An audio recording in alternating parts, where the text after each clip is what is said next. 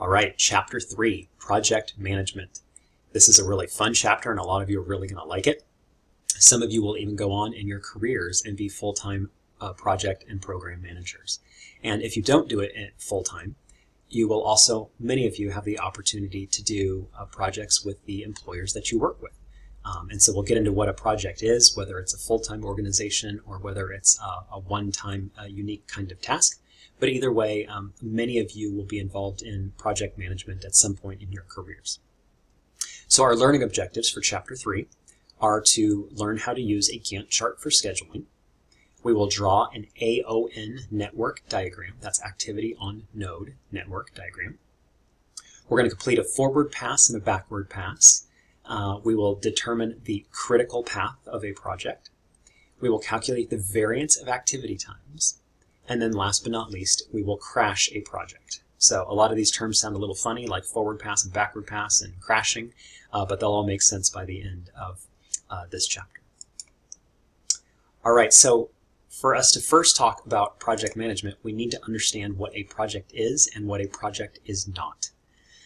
So a project is a temporary and often customized initiative that consists of many smaller tasks and activities that are coordinated and completed to finish the entire initiative on time and within budget.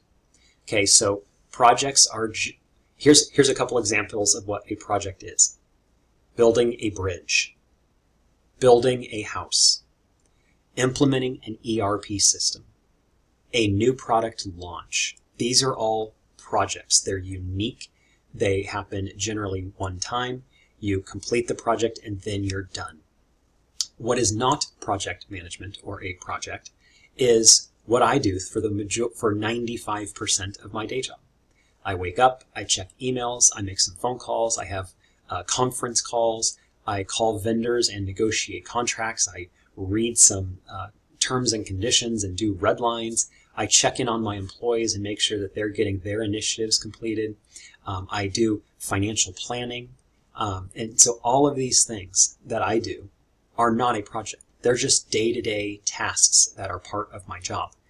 They are not significant projects that are unique that need to have a project plan put together. I just wake up and do them. Maybe I put a little bit of thought into what needs to be done 1 week out or 2 weeks out, but I do not need to put together a project plan to do my type of day-to-day role. So when we talk about project management, so that's the difference between a project and what a project is and what a project isn't. So now let's talk about project management. This involves all of the activities associated with planning, scheduling, and controlling those unique, big projects.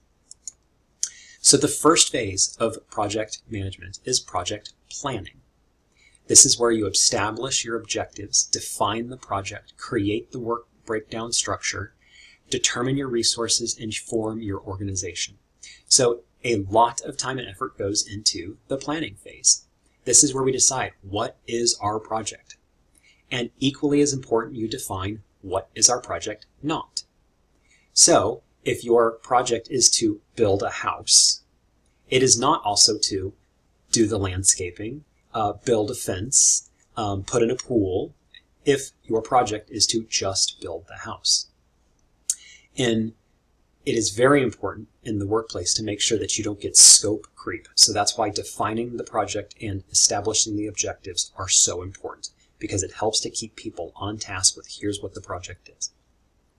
Okay, in project planning, you also create a work breakdown structure, define your resources. So at this point of the project, very early on in the stage, what you're saying is, I need 3 engineers.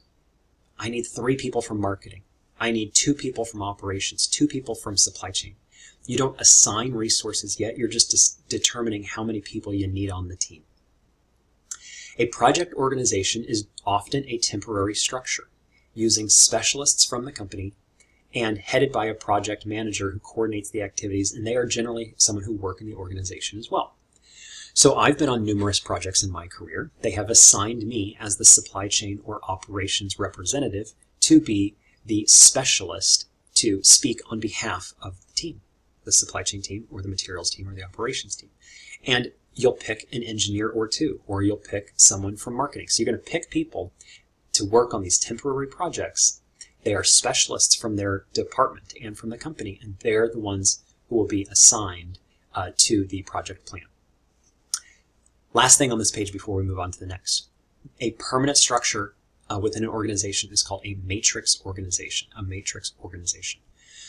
That's would be organizations that are always doing projects. Okay, so many of us won't go work in a matrix organization, but some people will. And so you'll go from one project to the next project to the next project. So a great example of this would be the construction industry, where you build a bridge, and then you move on to build a commercial property, and then you go on to build a road, whatever it may be. If you're in construction, almost everything you do is a project, and you'll see why later, because there's so many steps that need to be done, one after the next after the next. And so you absolutely have to have a project plan put together to support that project. Okay, so one of the steps of the project planning phase is to create a work breakdown structure, and this is a hierarchical description of a project into more and more detailed components. So level 1 is what's the big picture project. Level 2 is some of the big picture tasks. Level 3, everything that's needed to complete level 2, and you work your way all the way down of all the steps and levels that are needed to complete that project, which is level 1. So in this instance, it's develop Windows 8 operating system. That's the objective. That's the project plan. We're going to develop Windows 8 operating system. Level 2 are all the big picture tasks that need to be done in order for us to complete our level 1 tasks. So software design, cost management plan, system testing, all of that. In general, the higher level of the task is typically performed by a team, and the lower level tasks are completed by an individual. So one person can check to see if it's compatible with Windows XP. Another person can check to see if it's compatible with Windows Vista. They will go and work on that task themselves, and then they will report back to the team. Okay, phase 2 in project management is project scheduling. And this is where you identify precedence relationships, sequence your activities, determine activity times and costs, estimate material and worker requirements, and determine the critical activities. This is where you're going to spend a significant portion of your project planning and scheduling in these tasks right here. This is where you've got to really nail it, because if you get these wrong, your project will be wrong as well. You're either going to have the wrong costs or the wrong times, or you're going to forget steps that are critical. And so this is the scheduling phase where you take into consideration everything that is critical that needs to get done for the project. So an example of identifying precedence relationships, you have to think what's step 1, then step 2, then step 3, then step 4, and you work your way all through all of the steps that are needed for that project. And you're going to put them into a sequence of events. Precedence means something that comes before another task can be completed. It precedes the other task. So, using a very broad example of constructing a home again, you have to lay the foundation first before you can put up the frames, and you can't put up the roof until you put up the frames. So there's a sequence of events there that has to take place. Step 1, step 2, step 3, and you can't get to those final steps until you've done everything in front of them. In this course, the precedence relationships and the sequence of activities will all be given to you, as well as the activity times and costs. When you're working on projects in your career, they won't. You're going to have to determine what goes before other steps. What's my sequence of events? What are my steps? So what's step 1, then step 2, then step 3? You're also going to have to get accurate time and cost estimates. So you're going to have to go out there and say, okay, how much is this step going to cost me? If we do it internally, how many hours does it take? How much do those people make per hour? So what's my total internal expenses? If it's a job or a task that's done by subcontractors, you're going to have to ask them for bids. You're going to say, how long is it going to take to do this task, and how much money is it going to cost me? So you'll get those proposals. So you're going to determine your time and activity costs. And all of that is done in the project scheduling phase. One of the key outputs of the project scheduling phase is various different charts. And the most well-known one in project management and project scheduling is the Gantt chart. So it's named after Henry Gantt, who won the presidential citation for his use of this chart during World War I. There's lots of other different charts that can be used in project management, but this is without question the most used project management and project scheduling tool. You can see they're very easy to use and to interpret. So just by looking at the one that you see on the screen, you can tell that this Gantt chart is telling us that this activity, this entire project, is going to take us 19 weeks to complete. 19 weeks to complete. So we know it's going to take 19 weeks based off of the Gantt chart. You can see that your first activity is get the contract negotiated and then get it signed. So this is step 1. This is step 2. Your longest activity time based off of the Gantt chart, just by looking at this visually, is to purchase the long lead procurement items. So it's got the longest bar graph. That means it's the longest step in this process. Now this one's very simplistic. It's only about 7 steps. So it's easy to see, but that's the beauty of the Gantt chart. They're very easy to make and interpret and follow along with. Microsoft Project is very easy to use. I once went up to Los Angeles. I did a 2 or 3 day certification on how to use Microsoft Project, because when the manufacturing firm that I worked for was going to implement an ERP system, we were going from an MRP system to an ERP system, they wanted me to be the program manager. So I had this entire project that I had to oversee, and so I needed to understand how to use Microsoft Project so that I could create Gantt charts and help the team along, making sure that we were on track with all of the different sequences of activities that needed to happen, and then also with our time and our costs. So I got a certification. I am not an expert, but I certainly was able to understand it and manage a project after that couple-day training program. So Microsoft Project is very useful, and a lot of people know how to use it, interpret it, and it's a really great tool. Okay, phase 3. Phase 3 is project controlling. And this is once the project has started, you're now doing whatever your project is, whether it's construction or a software conversion or again, whatever it may be. So within project controlling, you're going to have your detailed cost breakdowns for each task. You're going to be looking at how are we spending our hours, our time, our money, and you're going to be looking for any kind of variances to make sure that things are on track. If things are not on track, you're going to revise your plans. You're going to redo your schedule. You're going to expedite materials or work overtime or whatever it is you need to do to get that project back on track. So this is the project controlling phase. Okay, so real quickly, an overview of when we do project planning, scheduling, and controlling. So before the project ever starts, that's when we plan the project. That's when we define the project, create the team, develop the work breakdown structure. At the start of the project, this is when we put all the activities in the sequence of events. So step 1, step 2, step 3. This is where we assign people to the actual project and we schedule their time and those resources. And then during the project is when we control it to make sure that everything is going according to plan, both with time, with costs, and with quality. And if things are not going well, then we put those corrective measures in place. Okay, so for project managers, there are a couple principles that you need to have. So you need to be able to manage people individually and as a project team. So I'll take the project that I led, for example. There was about 30 people assigned to this project because there was a couple people from every single department who had a role in it. So I managed them individually. I would call Bob and, hey, Susie, how are you doing with your task? You've got 3 days left before it needs to be completed. So I would manage them individually to make sure their tasks were going to be completed on time. I would also hold weekly meetings because we had a 6-month lead time that we went to have this project done. So we met every week as a team, and I would give an update on how things were going for this entire project. So I would manage people individually and as a team. Managers need to be able to reinforce the commitment and excitement for the project team. And I know it sounds a little funny to say, hey, you need to get people excited to work on projects. But someday, fast forward 10, 15, 20 years, and you've been working in your job for a while, and you get asked to be on a project team many times is just in addition to your day job, in addition to the stuff that you've already got to do.